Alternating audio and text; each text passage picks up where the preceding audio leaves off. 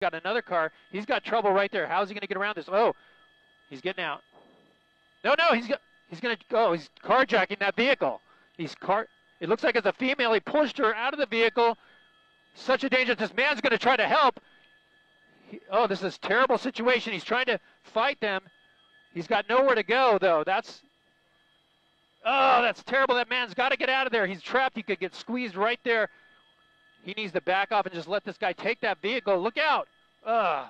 Wow, this is a terrible situation. Oh. He's at 8 o'clock, Patrick. 8 o'clock.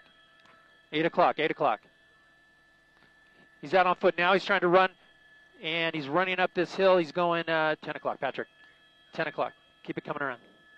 It's a business complex, business area. He's got the dog coming at him.